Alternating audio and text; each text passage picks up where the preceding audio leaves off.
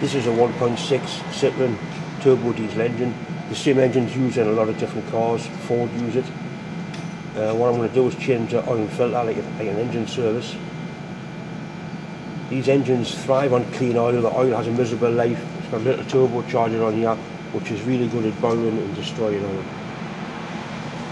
I would certainly recommend an oil change at least once a year or 10,000 miles, and you must use the correct oil, the C3, spec oil, full synthetic, good grade of oil. The engine's nice and warm. I've had it running for the last 25 minutes. Take the oil filler off first. The oil filter on these engines is an element type. It lives in behind this air inlet pipe. That's it down there. It's a plastic housing with a paper filter inside. 27mm socket fits it.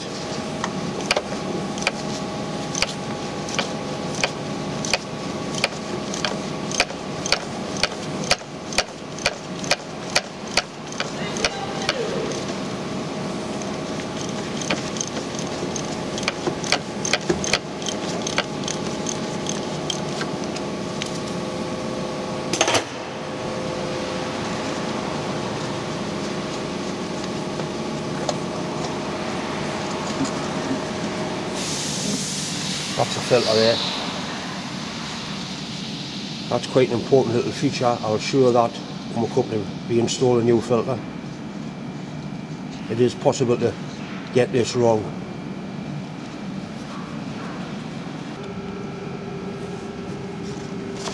The oil filter simply prizes out of the housing.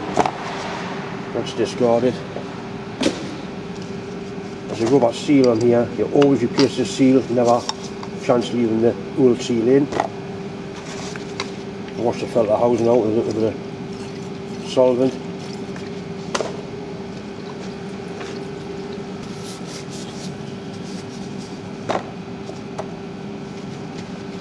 It's important to use a good oil filter. There are some cheap ones about, but it's false economy once again using a cheap oil filter. The O-ring simply slips onto there.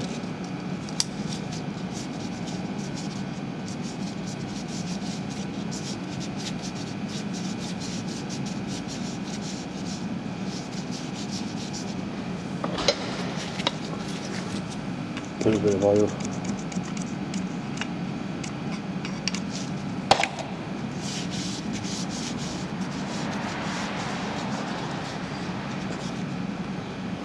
When we put the filter in the housing, it's important you locate that little spigot there. And the filter has actually quite a tight fit on there, and I have seen them when you screw that in that it can snap that bit off. So all I do, I put a little bit of oil on there and just gently open it up, just to give it a little bit of. That's all it takes. It means it'll go slide nicely onto there.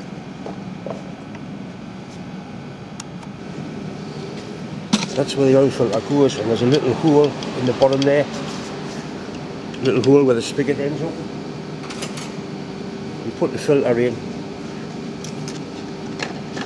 turn it, and you can feel a little tit on the filter, and that goes in like that, and that filter's in place.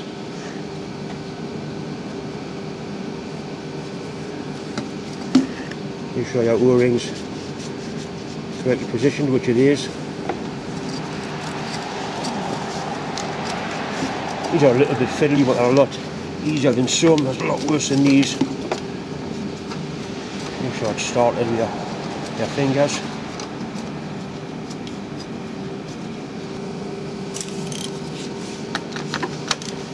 You can feel it going on nice and smooth.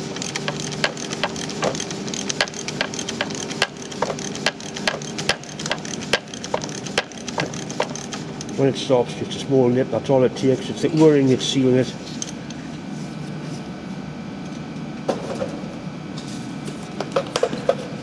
Once again, a little bit of solvent, just to show that we care what we're doing.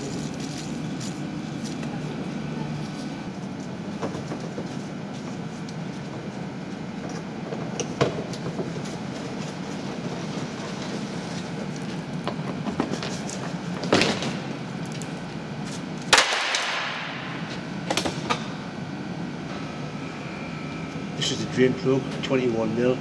You quite often find that some garages use a sucking device and they suck the oil out of the dipstick wheel, which saves removing that and saves removing the under tray, but honestly you don't always get all the oil out. This is the best way to do it.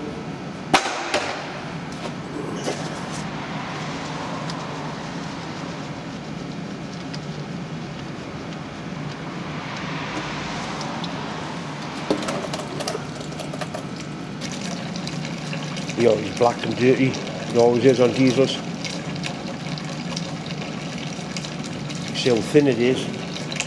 Having the temperature up, make sure you get it all out. The sump plug has a copper washer on. Make sure the washer's in good condition or replace it. Quite often these stick onto the sump and they can fall off, and if you're not careful you put the plug back in with no washer and it'll leak.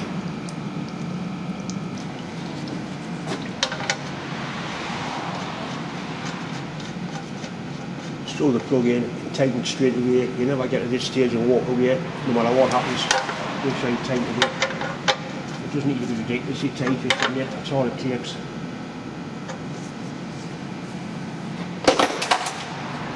And once again, a little bit of solvent, just take the oil off. The small amount of oil that we lost, moving the filter, it's just washed off. Nothing worse than having your car in or a service that comes back and it's dripping oil out.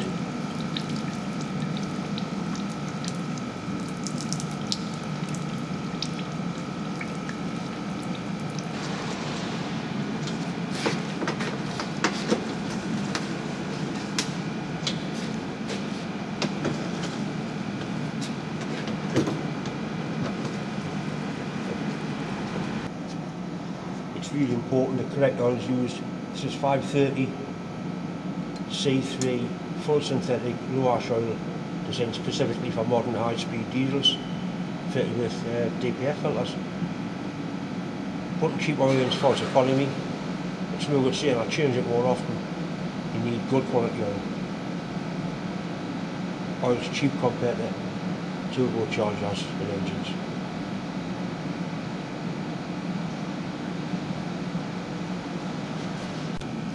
Okay, so the filter's on, we've got some oil in the engine. I'm going to start it up. You don't rev the engine when you're starting it, just let it idle it until the oil pressure comes up. And the first thing you check is the filter, just to make sure there's nothing leaking.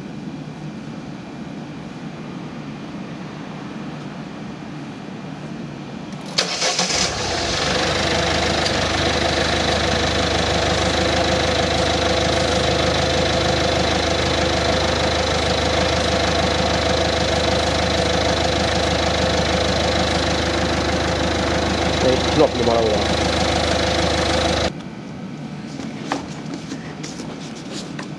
The intake pipe goes back in,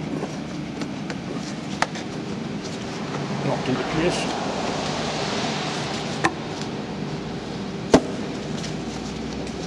That's it.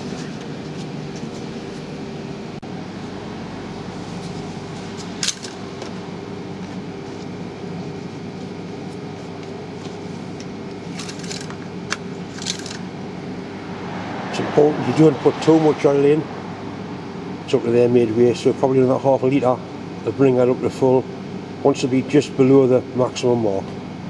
Too much oil is as bad as too little.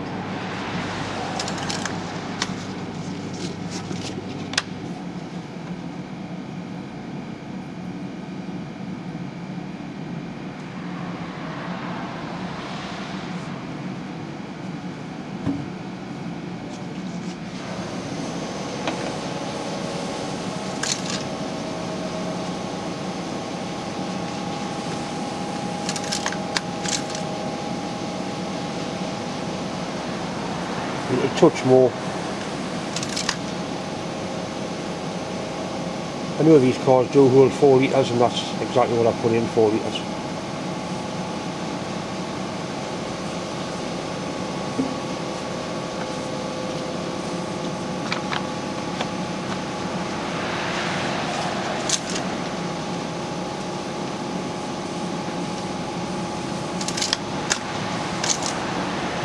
I think that's perfect.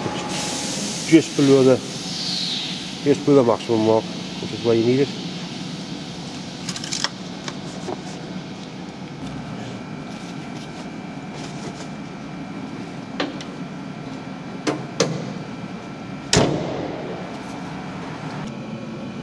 To put the service light out on these is really simple.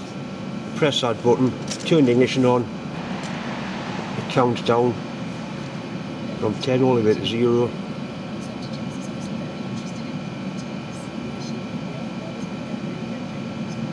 That's it reset. It's 12,500 miles to its next oil change, but this can be done before then. It'll be done at 10 or once a year.